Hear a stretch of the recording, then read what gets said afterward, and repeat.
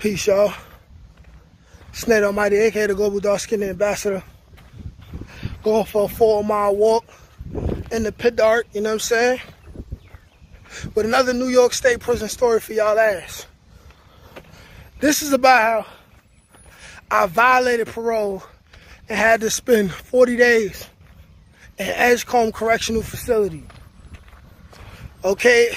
And this story is going to entail what led to me violating parole, how I violated parole, and what happened in Edgecomb, all right? So, without further ado, let's get into it now.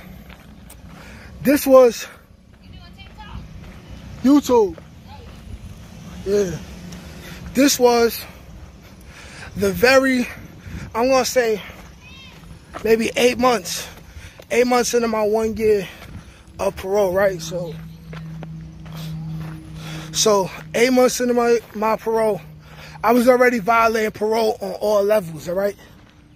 I narrowly escaped the violation by doing what I said in the previous video of beating a drug test, right? By drinking vinegar. And if you watch that story, I spoke about how I drank a little plastic cup of vinegar and I passed the drug test, but I had severe, the most violent of diarrheas, right?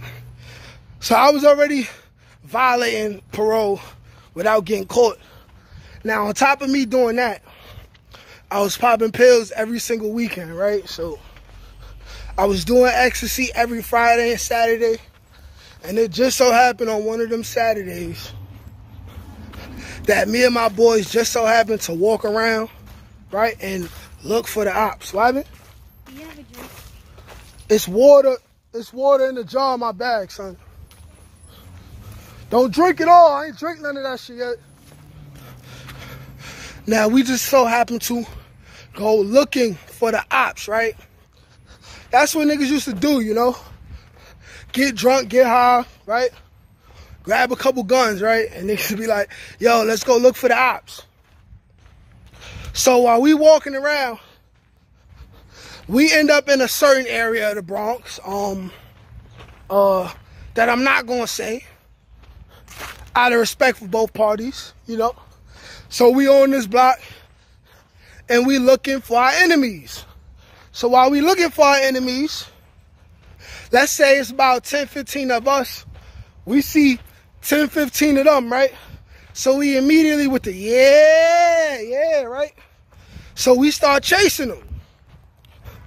So now while we chasing them, we ignoring the fact that it's Friday night, Saturday night. This is the Bronx. The police is definitely out patrolling, trying to catch niggas doing exactly what we're doing. So while we on that, yeah, right? We chasing the ops.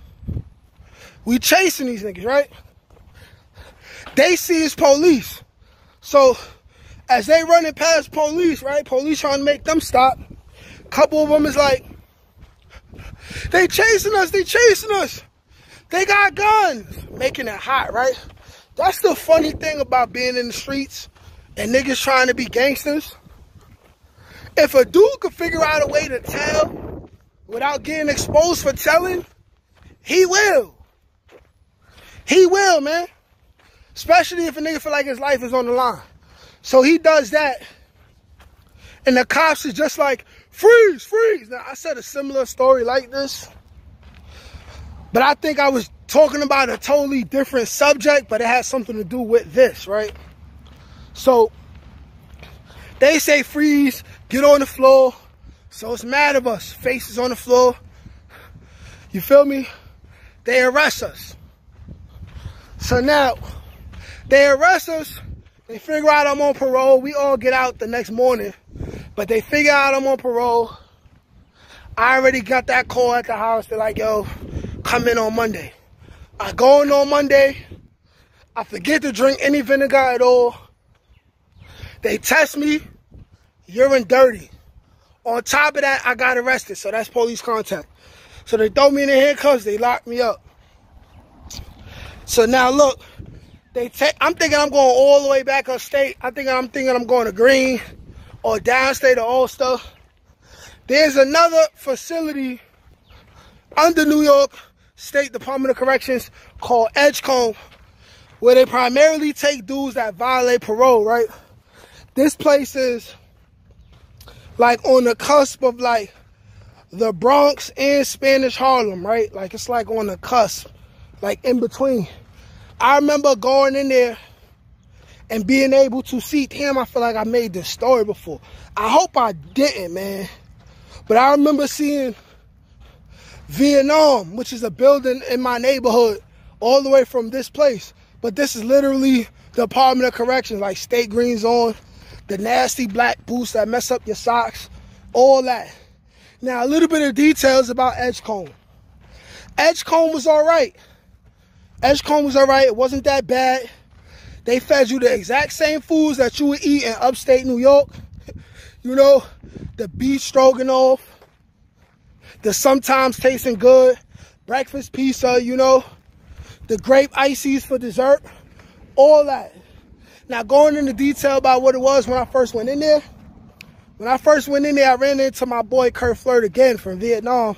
He was on his way out.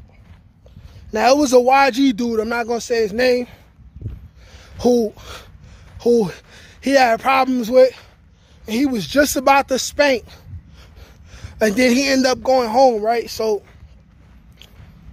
while we in there, we chilling, the dude is like trying to get cool with me, and at this point, it's like, I never had a problem with YGs, but this was the point where Cortland and the Gunners was like starting to really like beef and like shoot at each other now. So it's like, I never personally had no problem with any YGs, but I had to like play a distance.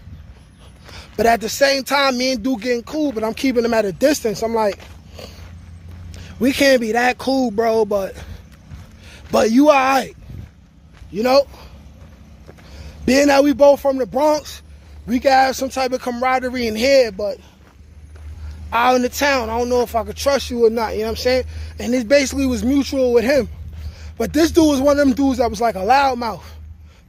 And I remember an OG from Cortland, his name is Monster Herb, if you know, you know.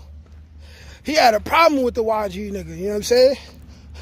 He told him one day, he like, yo, you mad loud, like, yo, shut up. He like, yo, you always got something to say, man. Y'all young niggas is soft. Y'all don't even know how to fight. I beat you up. Go in the bathroom. He ain't really want no smoke with Monster Herb. But Monster Herb wasn't like no little dude. Like, he was like a dude that like had some weight on him. A dude that do bids, you know what I'm saying? Like, but he was disrespecting him. He like, yo, I'm tired of y'all young niggas thinking y'all somebody, man. Y'all ain't putting no work in the streets and all of that. And you know me being a good dude, I'm talking to Monster Herb. I'm like, don't even do it, bro. I'm like, don't even do it, OG. Let him rock. Only thing is, you're going to catch a new charge and have to go all the way upstate, man. Just let it rock. For the life of me, I don't know why I saved so many niggas either, because I can't remember a time where a dude put his neck out on the line for me. I put my neck out on the line several times for dudes in jail, man. Several times. End up getting jumped because of dudes and all that. But describing more things about Edgecomb, what I didn't like is the best meal, because we ain't have a real, like, commissary. They was majority just giving us, like chips, Pop-Tarts, and like, sausages, pause. Like, I remember we used to make this little burrito thing where you smash your chips in it and you roll it all together with a couple pieces of sausage. It was type good, but you know, it was jail food. Look who wanna walk with daddy. What's up, yo? Hey. What you want, man? I just wanna walk with you. Yeah? Cause you love me? I love you too, man. Where's King, though? Where is he? I don't know. Go find him. He was on his bike. Oh, I think he's right there. I see him. All right. But anyways, I did my 40. We had to do a couple programs and shit like that. And then they let me go home. And then I stayed out of trouble, and I ended up off parole and beating the recidivism rate. Never went back to prison. Long story short, even if you have minor slip-ups, you can still get it back together. Like, share, comment, subscribe. Peace.